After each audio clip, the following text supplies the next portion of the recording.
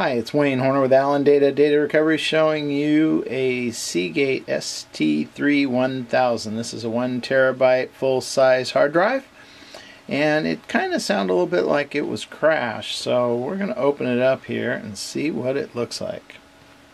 Let's see. Oh my. I see snowdrifts of black soot inside of this drive. That's not a good thing.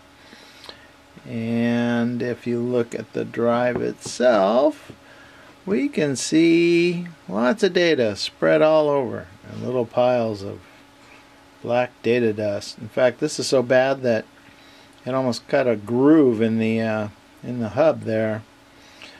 So that is what it looks like when a Seagate crashes, and then it just keeps spinning for a long time.